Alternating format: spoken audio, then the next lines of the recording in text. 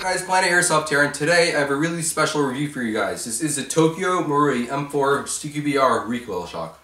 Before we jump into the review, if you guys would like to see what comes in the box with this beautiful gun, be sure to check out my last video, which is the unboxing of this gun.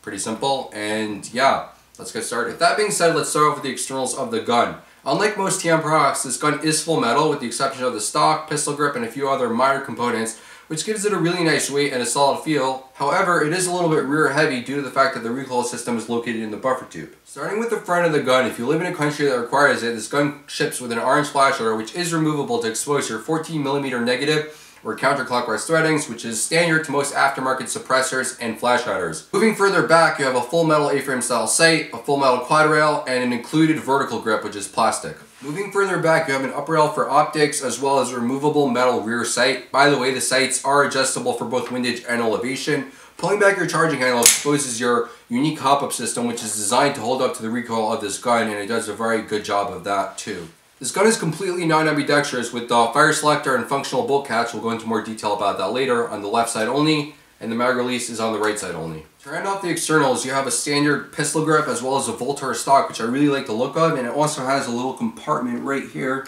for batteries and such, or other small items.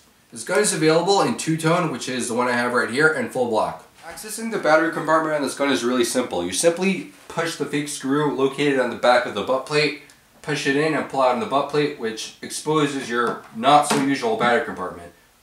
The reason why it looks like this is because this gun uses a proprietary battery system. You have to use this weird looking 8.4 volt Tokyo MARUI SOT mod battery, which is not included with the gun. You have to purchase it separately.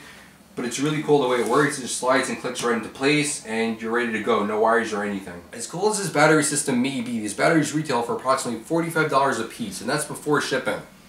If you don't want to use this expensive battery method, they do make an adapter that's available for purchase separately, which allows you to use your standard batteries. One of my favorite features on this gun is the fact that the gun stops firing after your last BB is fed. Allow me to demonstrate.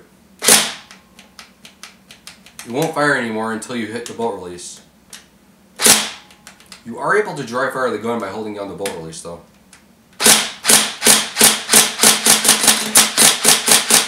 Which is pretty cool. However, this cool feature does come with its drawbacks. The main drawback is the fact that it uses proprietary magazines. Let's talk about the magazines a little bit. The proprietary magazines are available in both mid-capacity and high-capacity magazines. Let's start off by talking about the high-capacity magazine. I don't have one to show, but it's just a standard high-cap magazine, holds around 400 rounds, has a winding wheel on the bottom, blah blah blah. You guys probably know this by now about regular high-capacity magazines.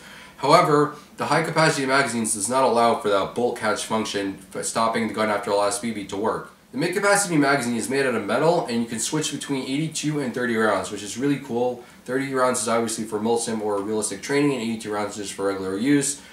And it does feature a follower, so you feed every last BB, which is a pretty cool feature.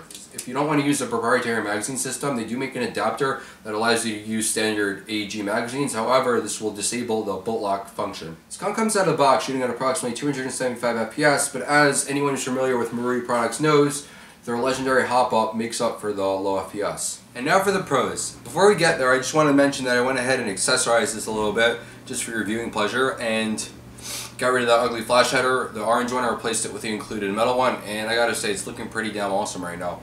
So without further ado, let's move on to the pros. Pro number one, the body on this thing feels extremely great. It has a great feel, there's barely any wobble, and it has a great weight to it. It's really well weighted out, even though it is a little rear heavy like I mentioned. Pro number two, the range and accuracy on this thing is unreal. It's barely matched by any other stock airsoft guns, and trigger response is really, really good, which is very important to a semi-only player like me. But when full auto, the rate of fire with the 8.4 volt battery is pretty good, like you guys heard from the shooting video, but I don't care about that because I don't play full auto anyway.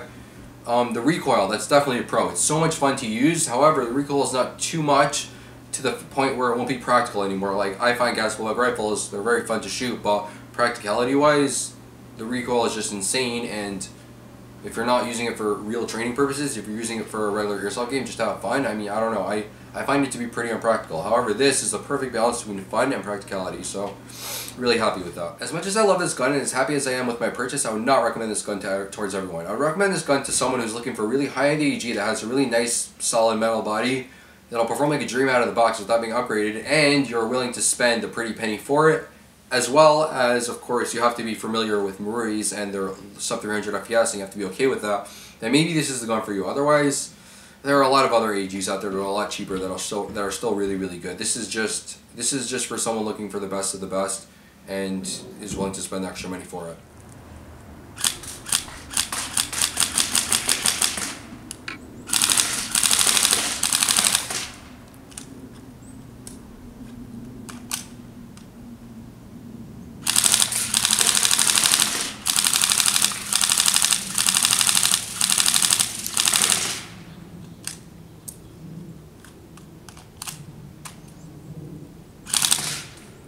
And that's about it for this video, guys. I hope you found this review helpful, and I hope you found it interesting. Thank you so much for watching. This has been a really fun gun to review. And if you enjoyed, leave a like, comment, subscribe, and share, and stay tuned for future videos. Bye, guys.